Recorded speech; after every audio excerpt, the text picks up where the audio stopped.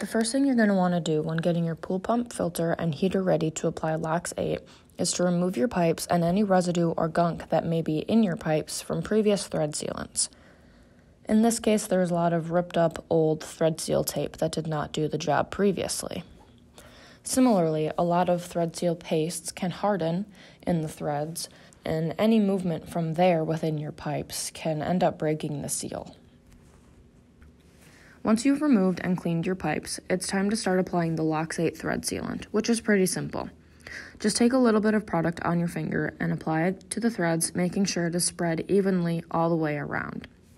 For a more in-depth video on how to apply LOX-8 Thread Sealant, specifically on plastic PVC pipes, click the link below in the description. Once you've applied your LOX-8, just screw your pipes back in. Just make sure not to over-tighten with plastic fittings, as this can cause cracking. After you've got your pipes back on, wipe any excess sealant with a towel, and you're done.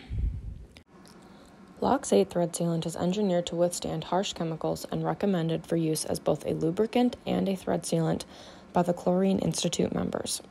It is specifically formulated for wet conditions and won't harden or migrate.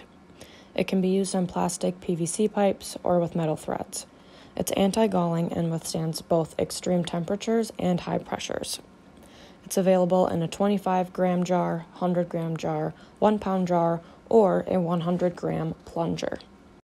Click the link in the description to shop directly from our website or find a distributor.